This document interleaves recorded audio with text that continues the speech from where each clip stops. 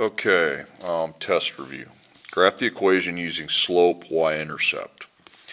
So, what you do is you draw a line on your y, and then over here you put a times dot on your x. Now the number that's times by x is your m, and this is your b. Okay. I'll get a blue colored pen so you can see it better. Okay, so m's the slope, and b is the y-intercept. So slope, you got negative 1 over 3. Okay, so negative 1 over 3. And the y-intercept's plus 4. So on the y-axis, it's this line here, you go up to 4. So 1, 2, 3, 4. Okay, and then from there you go down and then to the right, forward. So from there you go down 1, 1, 1, 2, 3. Okay. You take a ruler and you make the line.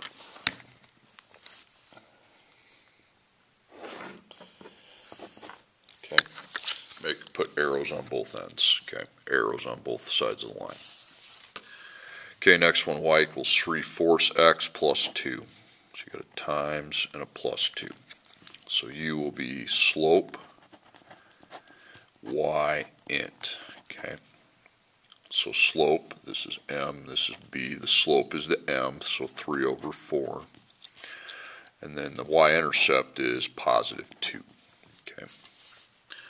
So you go to 2 on your y-axis. Okay.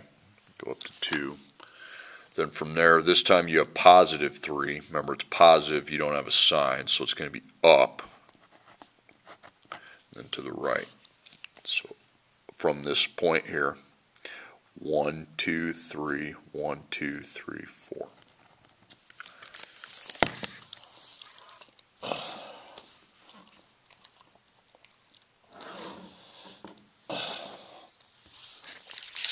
There's your line. Okay, now you're graphing the same thing, 3 and 4. 1 through 4 is the same thing, okay? So you times, that's your m, that's your b. So the slope and the y-intercept. So the slope is negative 2, and then plus 3 is your y-intercept.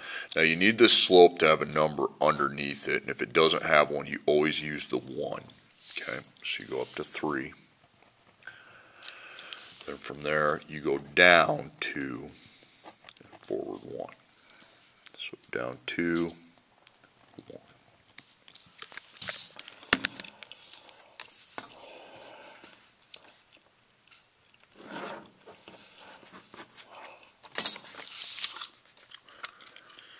Okay, next problem, y equals 4x minus 3. So you have m and b. Okay, so the slope is 4, and the y-intercept is negative 3 because it's got a minus in front of it, but you need a number underneath on your slope. You make a 1 if you don't have it. So on the y, you go to negative 3, then you go up 4 over 1.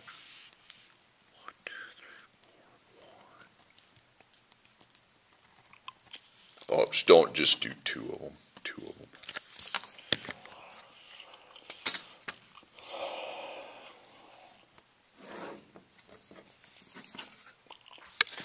Arrows on both ends. Okay, now it's a little different. You're graphing a coordinates, make a line, and then find the slope. So it's all right there for you. So remember, this is x, this is y. So you go to negative 3 on x, and then 2 on y. Then you go 5 on x, negative 3 on y. So 5 and then negative 3 is down there. Okay, now you take your ruler, make the point.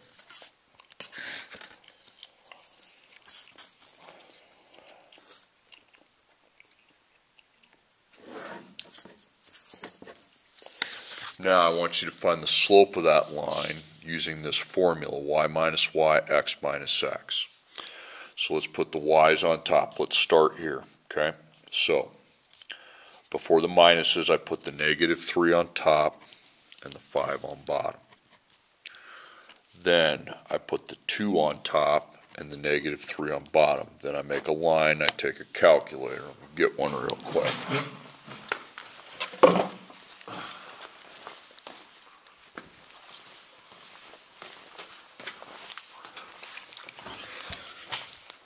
And then we take -3 minus 2, that's -5. Then I hit 5 minus -3, and that's 8. Okay. Now divide that on your calculator. Okay. And if it's a decimal, just leave it as the -5 over 8. Okay. And that's your answer. Okay. Next problem. Remember, that's x, that's y, that's x, that's y. So first I make the points. So I go -6 on x and 2 on y. Then I go 4 on x and 6 on y.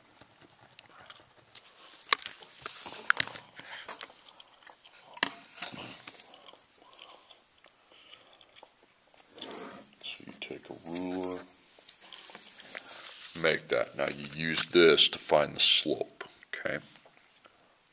Minus, minus.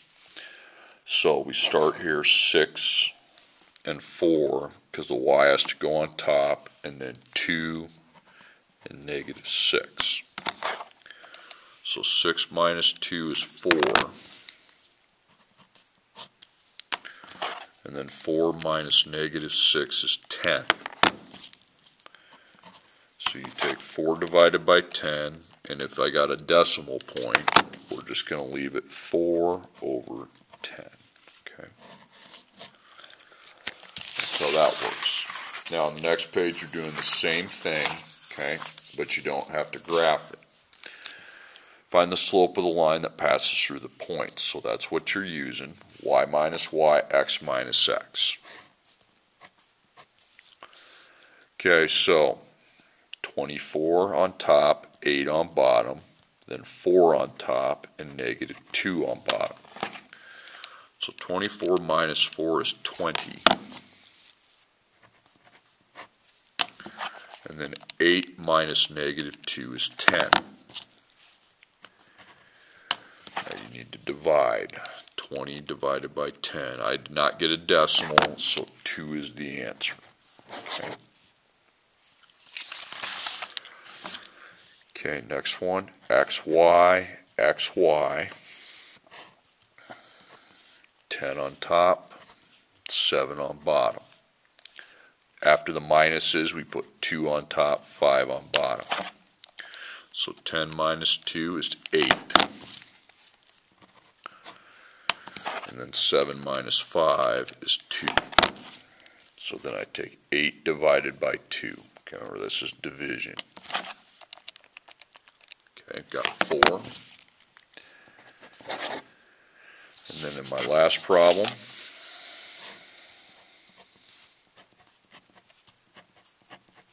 -7, -3, and then 2, -5. So 7 minus 2 is 5. -3 minus -5 is 2. So now I divide 5 by 2. 5 divided by 2, and I got a point, so I just leave it 5 over 2. Okay. Now, last ones you're going to be working with some fractions. Write 3 equivalent fractions by multiplying. Okay, so you're going to write that out 2 more times. Okay, so there's 3 of them. Now pick a number to multiply. Go 1 through either anything from any number, but it can't be 1. Let's go 2. Then I'll go 3, 3, and then I times 4 and 4. So 3 times 2 is 6, and 4 times 2 is 8. 3 times 3 is 9, 4 times 3 is 12. 3 times 4 is 12, 4 times 4 is 16. Okay, and there's your answers. Oh, sorry, circle all of them. the whole thing's your answer. I circled that crappy. Okay, make sure you got 3 of the same fraction, and then we'll times by 2 here, by 3 here, and then by 4 here. So 5 times 2 is 10, 4 times 2 is 8. 5 times 3 is 15, 4 times 3 is 12. 5 times 4 is 20, 4 times 4 is 16. Okay. There's your answer. Okay, here, 2/3. Let's write 2 of them out yourself. We'll times 2 by 2. And it can be any number to multiply by, just not 1. Okay. So 2 times 2 is 4. 3 times 2 is 9. 2 times 3 is 6. 3 times 3 is 9. 2 times 4 is 8. 3 times 4 is 12. Okay, then your last page, you're going the opposite way. Reduce the fraction to lowest terms by dividing. Use your multiplication table. So now instead of multiplying, you're going to be dividing. Now to find the number you're going to divide by, you go find 24 and 36. So we'll work from the bottom up. Here's 24, okay? 36 isn't there, so let's go find 24. Oh, 24 and 36, so that's in row 12. So we divide each of these by 12. So 24 divided by 12 is 2. 36 divided by 12 is 3. So that's your answer, 2/3. Now you're making it smaller. So divide. We've got to find what we're dividing by. So I find 12. Here's 12, but there's no 16. So I find 12 again. Here's 12. I don't see 16. Here's 12. Here's 16. So it'd be 4 that you would divide it by. So 12 divided by 4 is 3. 16 divided by 4 is 4. Okay, then 2 and 8. So here's the first time we see 2 and 8's there, so it'd be 2. So 2 divided by 2 is 1. 8 divided by 2 is 4.